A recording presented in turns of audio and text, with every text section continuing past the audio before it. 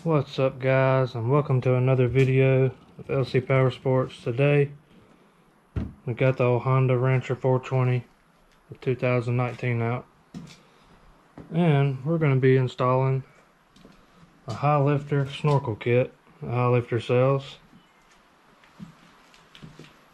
So I got everything laid out. It's out the box. Now, one thing on this, they don't send this, but they recommend getting it. Get you some good brand dielectric grease.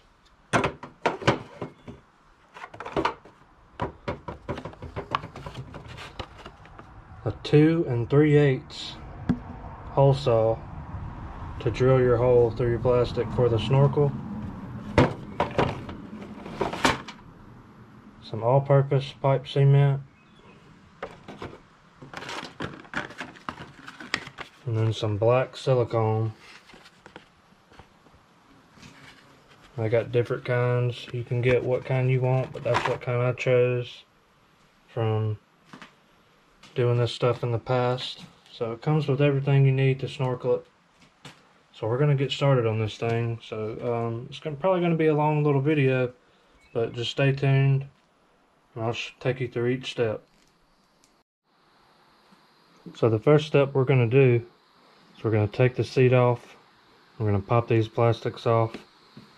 They pretty much just are pop riveted in there. You just kind of pull on them and they'll come off. It's on each side, and they say to take this plastic off over, and it pops off as well. So we'll take that off real quick. It does have 2 push rivets right here up beside the gas tank. You can take them off or you don't have to. They're connected to the side plastics, and all this stuff, it just pops off with those kind of little clips, and you just pull them straight out. So we'll go ahead and take this off.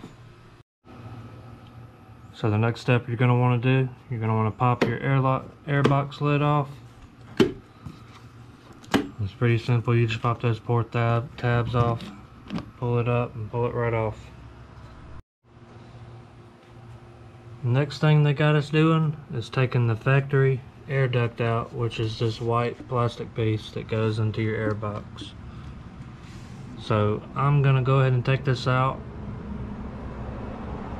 I'll probably post a picture with arrows pointing at what you need to take off to get this out, and I'll tell you after I get it out what we need to do to get this off. Alright guys, so it has this little clip that goes around these wires right here. You'll just want to pop that off, and it's also got a plastic rivet. You'll just pop that out, and you'll unscrew the fastener that holds it into the air box, and you just pull that out. That's pretty much how you get it out. You gotta kind of pry up on this, twist it back and forth until you can get it out. It's kind of hard, but if you work at it for a minute, you'll get it out. So it said next to take off your air filter. I went ahead and did that because we're going to be changing ours out because it was due to change it. So I didn't took it out, but that's all you need to do on this step. Alright, so on this next step, basically what they're wanting you to do in the next few steps is take this air box out. So the steps you're going to do this, you'll unscrew the clamp that holds on the air intake that goes to the engine. Next, you can see we're going to take this hose off. You'll just pinch those two together. It'll pull right off. And then we'll disconnect the AFM, pull it out, and then we'll come over here. It's got 2 tabs on each side. You'll pop those out, and the airbox will just slide right out. You have to just kind of maneuver it out. We'll get it out and move on to the next steps. Okay guys, so when you get your airbox out, you're going to want to get your black silicone. You're going to want to go around all the places where water could go in. I actually forgot that little spot. That's a plastic and little rubber grommet thing that slips through the airbox, so I have to go back and get that real quick. But you just put it all around it. I'm gonna do like 2 coats after this one dries, just to be safe. But you want to let this dry for a few hours in the sun to let it sell off real good so you don't have any problems on down the road. So we pop the air box back in here, and on your air sensor, a little rubber piece that pops out. Before you stick that back in, put a bead of silicone around it and put it in there, and we'll let it all sit for a while and dry. Okay guys, so there's two 90s that come in this kit, and the first one is going to go in your bottom air duct hole, and you're going to put another 90. Now don't glue none of this yet. All we're doing is hooking all this stuff up to test fit it. We'll go all the way up to the front and drill our hole and make sure everything looks right before we go to gluing anything, so we'll have perfect fitment. And after you get that on there, this little, it's about 30 inches probably. It's a pipe, it's a hose pipe. It's got two gray fittings on each end. You have to put them in there. If you can't get them in there good, and just add a little bit of water and slip it right on there. But yeah, we're gonna go ahead and put this in there, and we'll run this up. We'll go on to the next steps. So once you put that in there, it ain't gotta be all the way in there, just set it in there and kind of push your hose up under here, under the front fender, and it should be sticking out right there. And next, I'm going to work on putting the Highlifter plate on where your snorkel will come up through. So on your front plate, it's going to sit about right there. In my hand are some U-bolts with nuts and washers that will go on here, so we'll just kind of barely put it on there. Don't tighten it down, just snug it up to where you can still move it around. Then we'll get ready to make our mark for where we want to cut the hole. Just slide it to wherever you want it to be. Then you'll mark you a hole. I kind of just put the hole saw on there and scuffed it up some so I'll know where to cut at. And I'll do that again just to show y'all what I mean.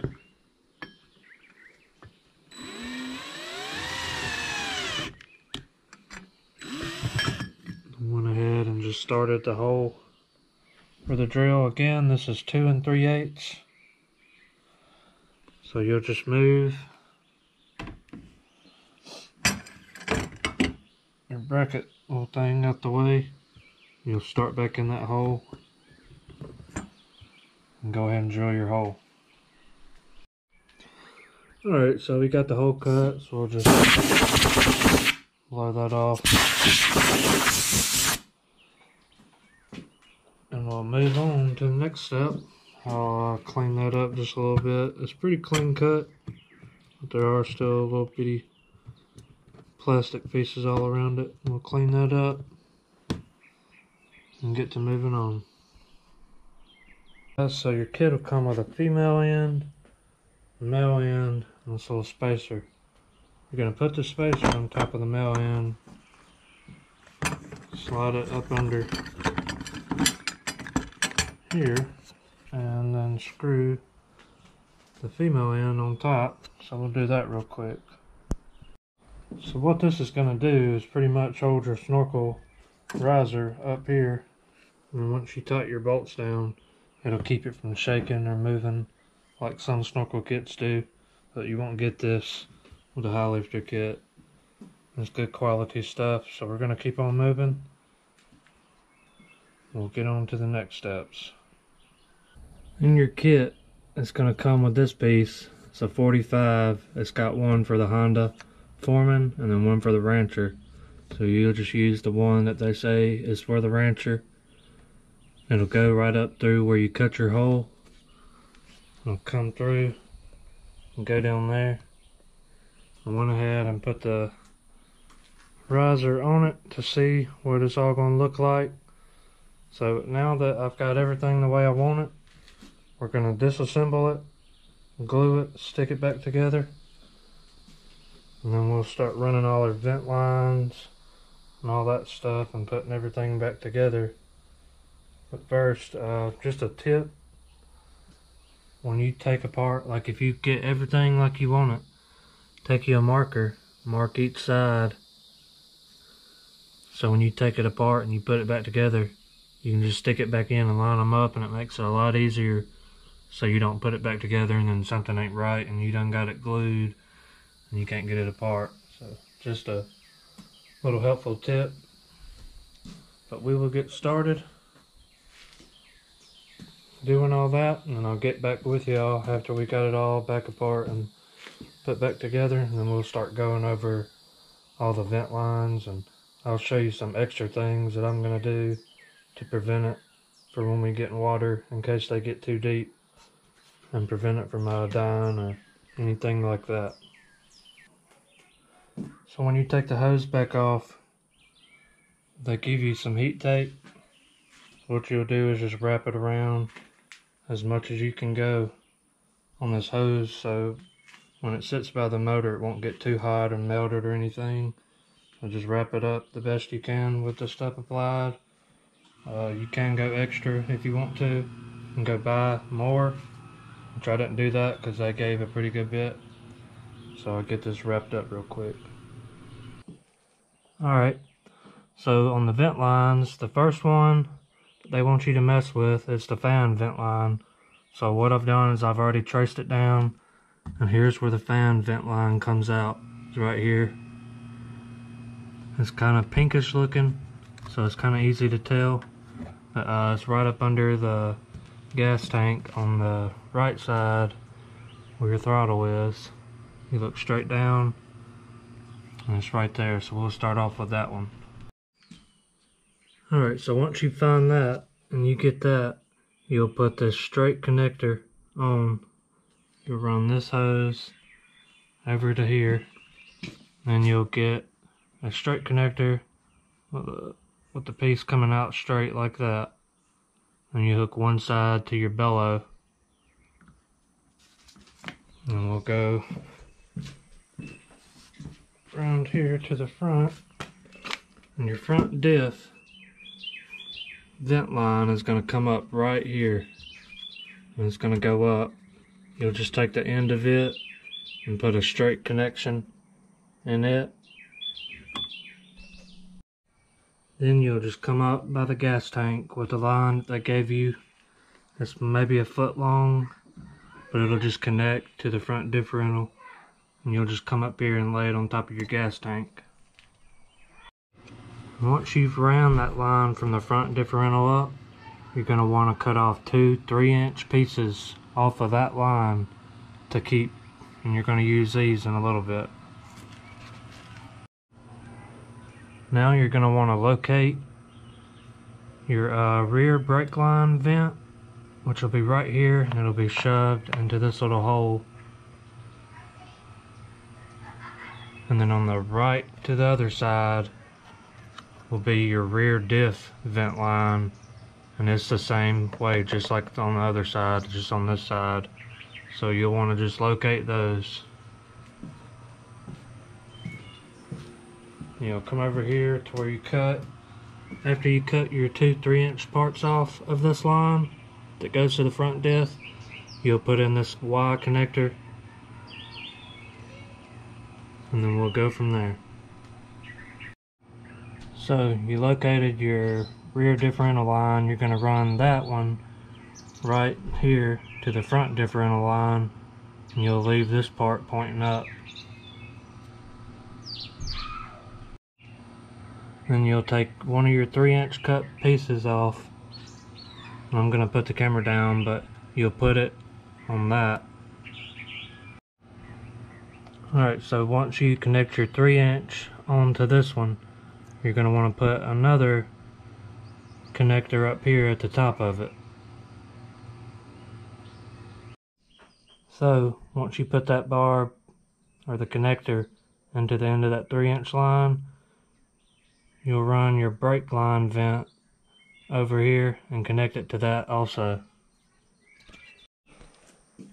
Alright guys, so you'll have that one extra piece to connect something to, so you'll put your other 3-inch line on it, and you'll connect it to your fan, which is the first one you ran to your bellow. And you'll do it that way. I know this seems really confusing, but Highlifter explains it very well in their directions. So if you're doing that kit, follow the directions, and you can also watch this video to help you out some too if you need to see it in person.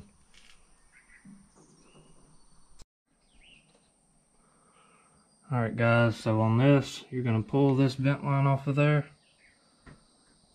and you replace it with the vent line they give you. It's about 4 or 3 foot long probably, but you'll just run it up and you'll wrap it up in a circle and zip tie it somewhere up in here to hide up under the plastics.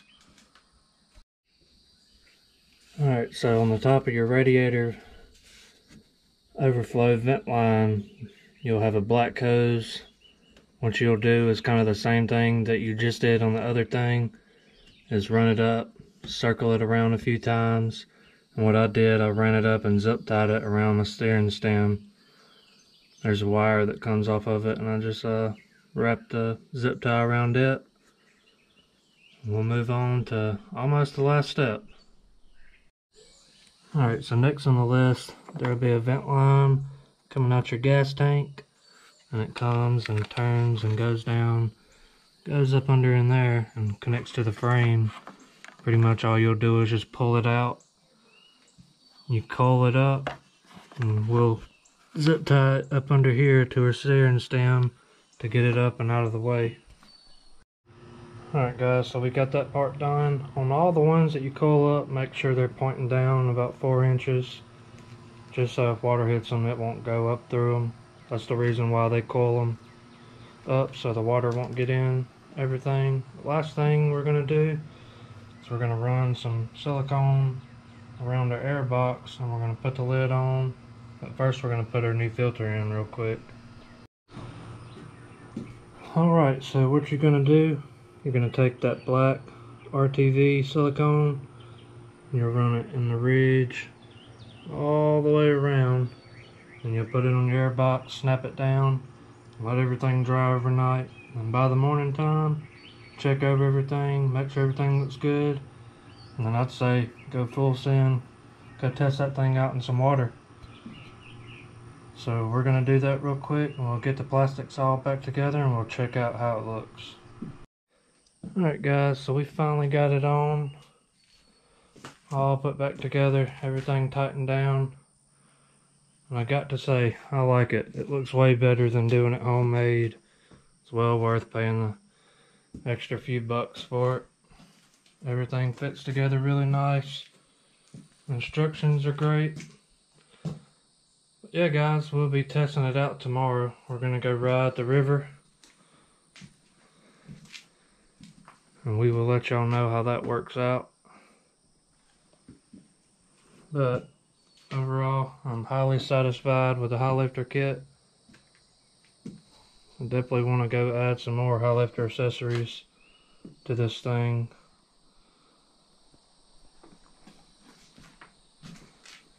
But anyways guys, I'll catch y'all in the next video. Thanks for watching. Comment if this helped y'all out any. And don't forget to subscribe guys. We'll see y'all later.